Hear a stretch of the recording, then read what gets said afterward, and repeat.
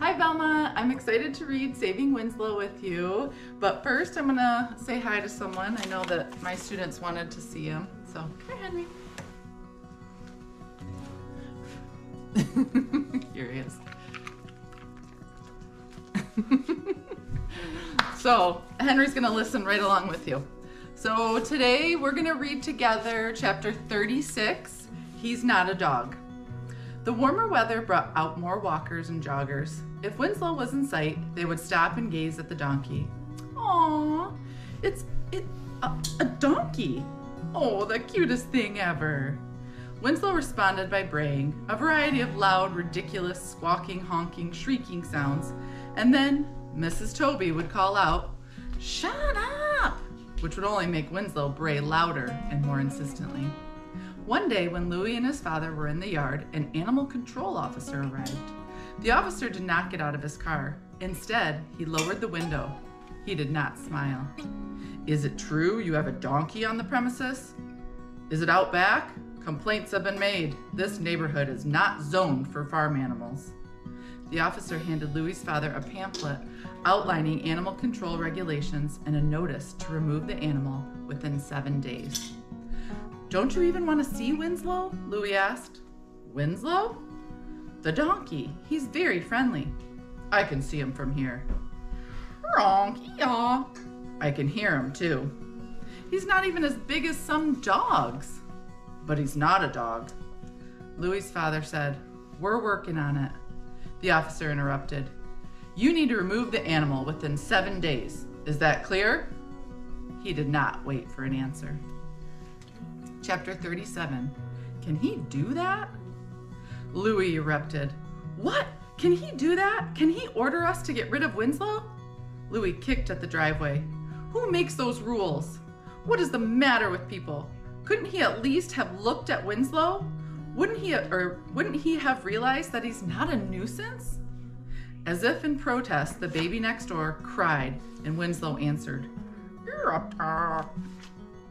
Mrs. Tooley opened her back door and called out, "Shut that donkey up!" "Shut your baby up!" Louis's father put his hand on Louis's shoulder. Now. "I don't care. That screaming baby is a nuisance. Let's get rid of it." "Oh, Louis. Oh, stupid people. I hate people." Louis. Chapter 38. You have a donkey? Later that same day, another car pulled up in front of Louis's house. A woman in a khaki-colored uniform stepped out and then reached back inside for a clipboard. Louis froze. Was it about Gus?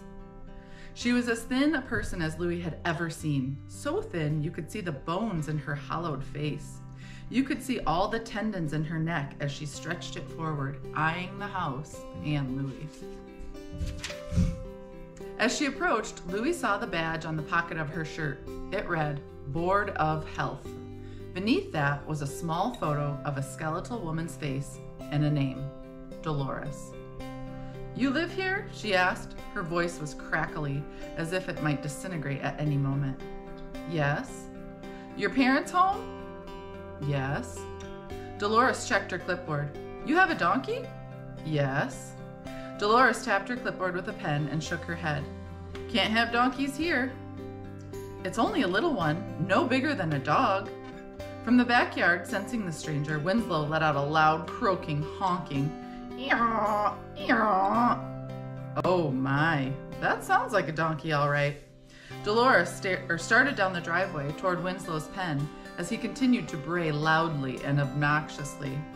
"Can't have donkeys here," Dolores repeated. "Health hazard." "But he's very healthy," Louis said. "Want to pet him?" "Oh no, I do not. Health hazard." Her dark eyes were like tiny marbles set back in her eye sockets. "Ticks, fleas, fungi, not to mention the bacteria in the feces." It was difficult to hear over Winslow's loud protests.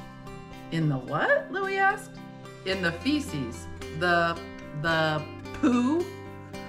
"What is your procedure for dealing with the feces?" "You're up to onk. Winslow did not like this stranger. His mouth was right up against the fence, yelling at her. From next door came the sound of the crying baby and the unmistakable voice of Mrs. Tooley. "Shut that thing up! Shut it up now!" "Ah," Dolores said, "complaints. I need to speak to your parents." She turned to the house and knocked on the back door. Louis stayed outside as she spoke with his parents. Maybe she was only doing her job, he thought, but she didn't even seem to notice how cute Winslow was. She didn't know that he had struggled to survive, nor that he could be gentle and loving. She didn't notice that he had no ticks or fleas or fungi. She didn't care. Louis hoped he would never have a job like hers, but if he ever did, if he was forced, say, to have a job like that, he would look the animal in the eye and he would kneel beside it and he would listen to the boy or the girl who was with the animal, and he would never be cold or cruel or dismissive of that boy or girl or animal. So thanks for reading with me today, and I believe Miss Humphreys will be reading the next couple chapters for you. See you tomorrow.